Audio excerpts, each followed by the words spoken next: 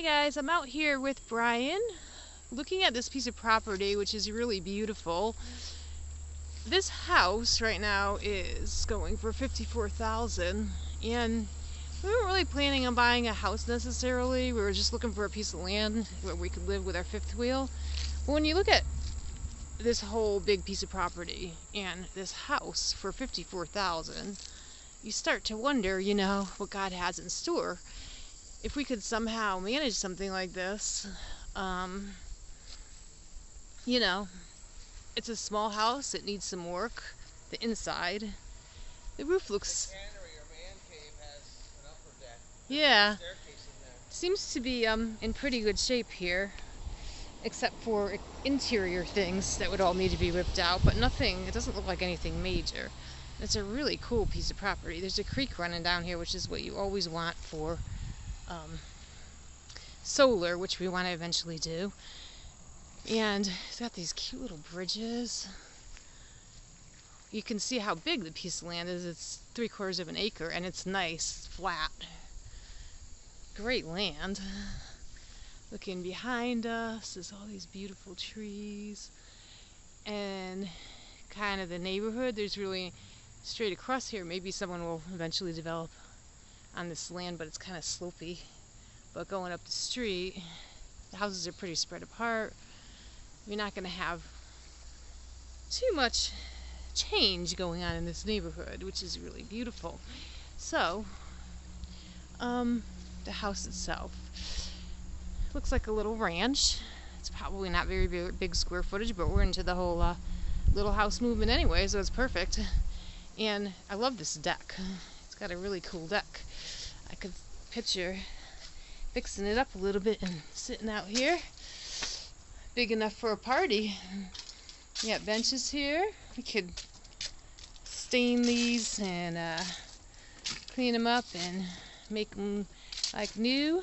And it goes all the way around to here, which is really cool because now there's a cannery room or something back here, and you can actually walk in and kind of peek in.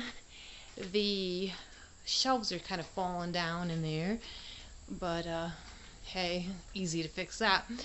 And if you notice, if you can see, it's kind of dark, right there is a stairwell that goes up, so there's actually an upper deck to this, so you can make this into an office, a studio, or you can use it as a cannery room, because we do want to start to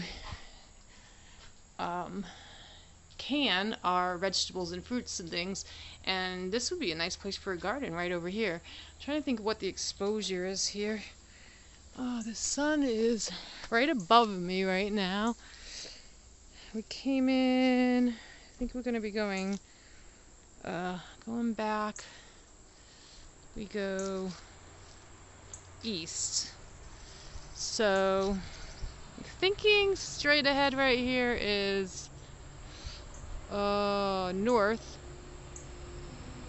Would that make sense? The sun sets in the west. So yeah, I think this is facing north. So the house, when you're looking at the house, is facing north. So this would be south over here, and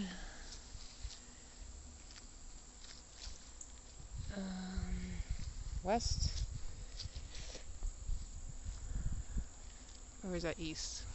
I might have that backwards. Anyway, it's a really pretty piece of property, and it got some great possibilities. So, I was thinking about the YouTube channel. I think it's Following the Hearts or Traveling with the Hearts or something like that, and that's the last name of the couple.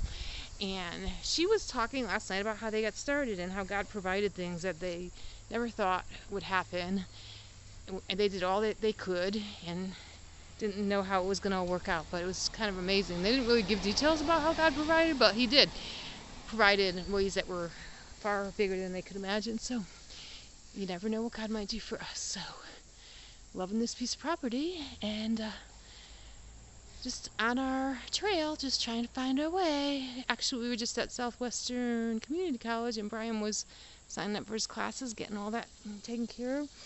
And I still don't have a permanent job, but I'm looking into a few things, and we're still trying to figure out where we're going to end up in Sylva. This is Sylva, North Carolina. Seems to be on our map a lot. So we'll see, and God will show us the way.